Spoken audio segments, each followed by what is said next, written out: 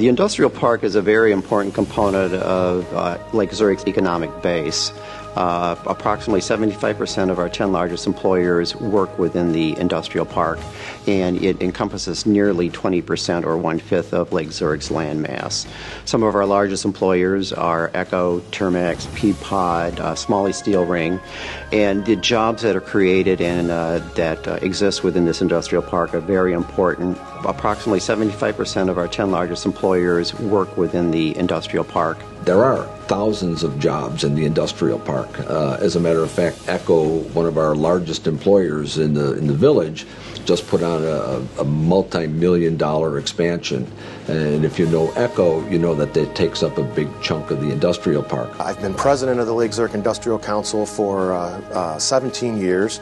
And I've been with Echo Incorporated for 18 years. Some of my roles with the Lake Zurich Industrial Council and interacting with the village of Lake Zurich, they've been very positive. We were very pleased that the village reached out to us for our assistance because it showed that they wanted the thoughts and opinions of those that are working here in Lake Zurich to get ideas as to how we could make the zoning code better. It was a great experience with staff, and we made a lot of sweeping changes to the code that allowed businesses to more simply come into the park. We opened up more permitted uses, and more permitted uses allows you to streamline your entry into the village. You don't need to have reviews from the village board. You don't need to have reviews with the zoning and development committee.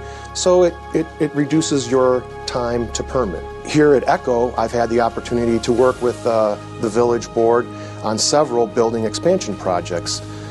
In my time with Echo, I've built 2 distribution centers and most recently a corporate office expansion.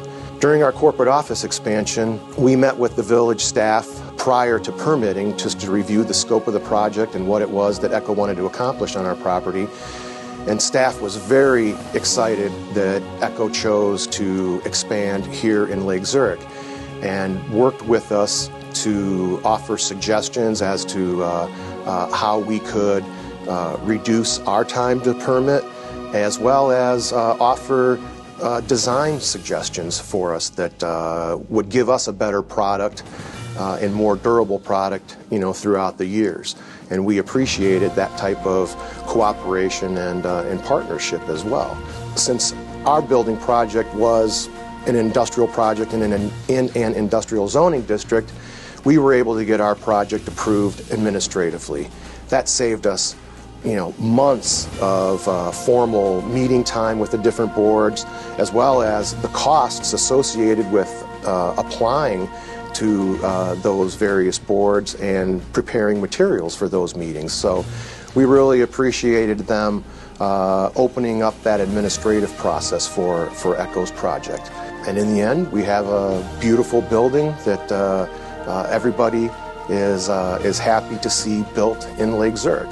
In addition to that, we've got Smalley Ring, which also 2 years ago put on a big, huge expansion. So we've got a lot of interesting businesses in the industrial park.